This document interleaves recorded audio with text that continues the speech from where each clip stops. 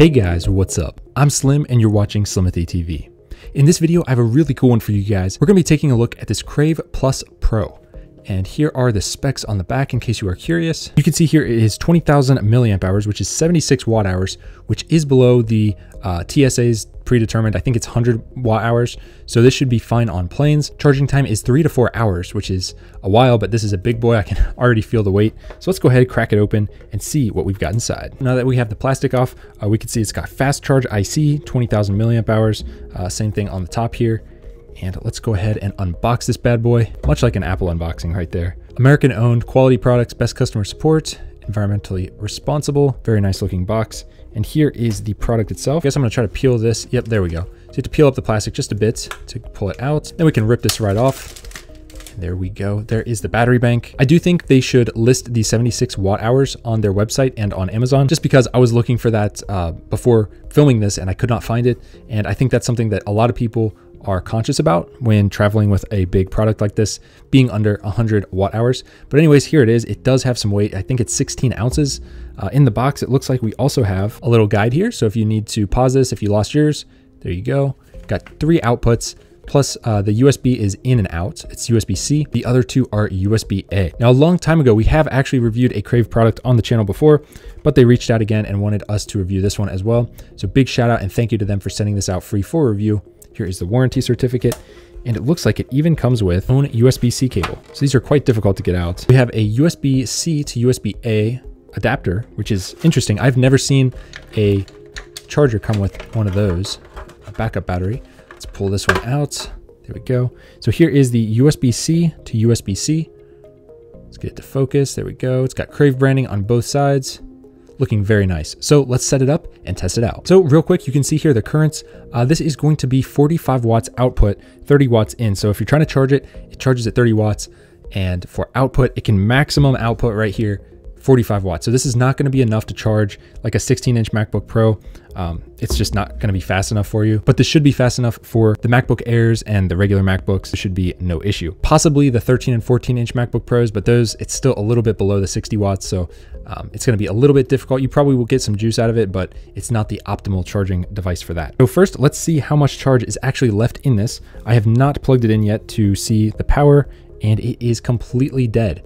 So I am going to have to charge this up just a bit here and we will give it a shot. All right, so I got it plugged in here and you can see this is what it does when it's charging up. It gives you a little bit of an indication of how much it's charged, and this is going to take a while. Typically these ship with some juice in them, but this one does not. But we can quickly talk about the build quality while I wait for this. Crave always makes really good build quality. This is metal all the way around. Right here, all of this gray is metal. I believe these caps might be plastic.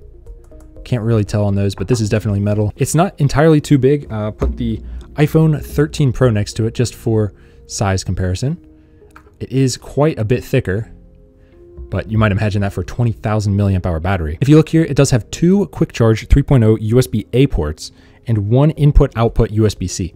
I do wish it had more USB-C ports for the price. I think the price is a tad bit high right now for 20,000 milliamp hours with just 3 ports, only 1 being USB-C. There are some others on the market, but just as an overall review, if you're looking for that Crave quality in product right here with the metal and the solid build quality, I think that's really what you're paying for here. Just make sure what devices you want to charge. If they have USB-A, if they have USB-C, and if they are USB-C, you can use this little adapter here, plug it straight into one of the USB-A ports, just like this, and then you can plug your USB-C device right in. You won't have an issue that way. So that is one way that they've kind of gotten around the issue of only having, one USB-C port, especially if you wanted to charge this while using it. So let's go ahead and try that because we want to make sure pass-through charging works on this device. So it is charging up. Let me grab a USB-C device and we'll see if it works. So I've got the Apple MagSafe charger. So I think this will be a great test here to kind of see if this works. Right now, this is charging up. You can see the dot flashing. Let's grab this right here. Boom.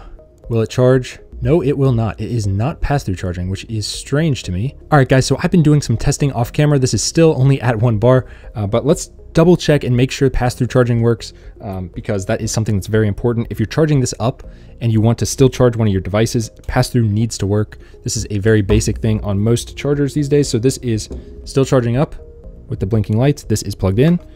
And let's see if it will charge my phone. Yes, it does. Perfect. So pass-through charging is working. I did find something odd earlier. If I unplug this here and I use their adapter, which I'm assuming this is how it's supposed to be used. And you plug it straight in here and then plug this into the phone. It does not work. Now, is that something on Apple's part here with this? I'm not sure, but neither port seems to want to work with that. So let's go ahead and try one other thing. I'm going to take this charger here, and it actually has a USB-C port. So we are going to take this, plug this into here, unplug the Apple one, and we're going to plug this one straight in. Then we'll grab this, stick it on the back here, and there it goes. So pass-through charging does not work with their USB-A to USB-C adapter. Very interesting. I was not expecting that. So if I plug this back in, let's see what it prioritizes here.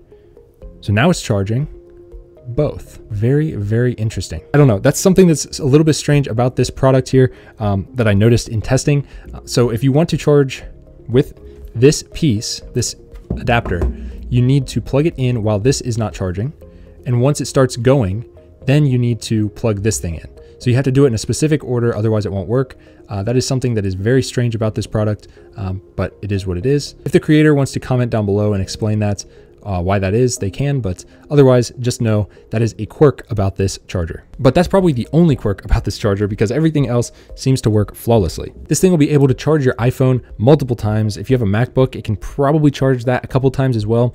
So you could really get this thing going, you know, plug all your devices in, get everything topped up. This would be great for traveling. I could see this being very useful. Just slip it in your backpack. Good build quality. You don't have to worry about things hitting into it. It's not going to break like that. It's cool to the touch. It's also good for heat dissipation. And like I said, this can hold so much power that, you know, you really don't have to worry about outlets on a plane or even at a hotel. Charge this thing up overnight and you've got power all day. So yeah, that is where this thing really shines. I guess now the real test is going to be to unplug this USB-C port, plug this one in, and give it a shot here. But I have no doubt this is going to work just fine. Charging my phone at 15 watts. There it is. No issues at all with this charging. So yeah, you just got to know what you're doing. Basically, if this thing's fully charged, you don't have any worries. But if you're going to try to pass through charge, you're going to use this little guy.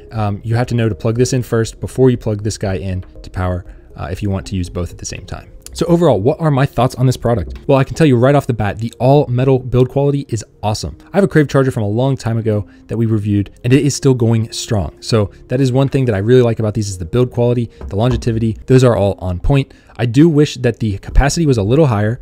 There was another USB-C port, and also that the price was a little lower. I think it's outclassing itself just a bit, and some of the competition has lower prices, so that could kind of conflict with this one. If you are all in for Crave, definitely check this one out, guys. And besides that, just the weird charging thing, if you are using the adapter, but most people probably won't run into that anyway because most of you probably won't use that adapter. But that's all I got for this video, guys. If you liked it, hit it with a big thumbs up and subscribe. I'll have this product linked down below if you want to pick one up for yourself. Thumbs up, subscribe, peace.